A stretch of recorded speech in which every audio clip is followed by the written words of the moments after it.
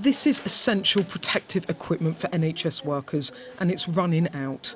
Those on the front line in the fight against coronavirus now facing the prospect of doing it without proper protection. The government promised an extra 84 tonnes of PPE to be delivered from Turkey yesterday. It didn't happen. It didn't happen today either. With supplies of medical gowns running particularly short, Public Health England advising doctors to make do with alternatives. But senior medics say that's not good enough. Now, for the first time, the guidance has changed based on availability of equipment.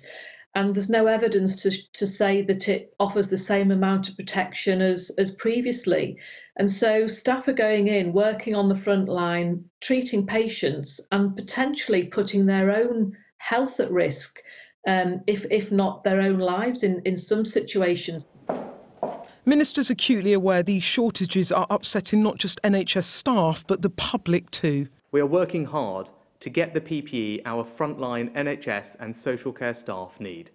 We're working to resolve the Turkish shipment of PPE as soon as possible, and we are, of course, continuing to pursue every possible option for PPE procurement. Some of the bodies representing medics are deeply concerned.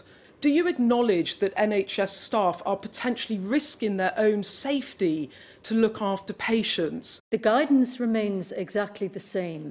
In exceptional circumstances, advice has been produced jointly with the NHS about how to be safe in circumstances where supplies may be at risk. Can you understand why some NHS workers might feel if they go to work and they haven't got the equipment, they just can't stay in that environment? I understand people's anxieties on the front line where they're in a very uncertain situation, but I would stress again that the advice has been put out precisely to give them some information in those kind of circumstances.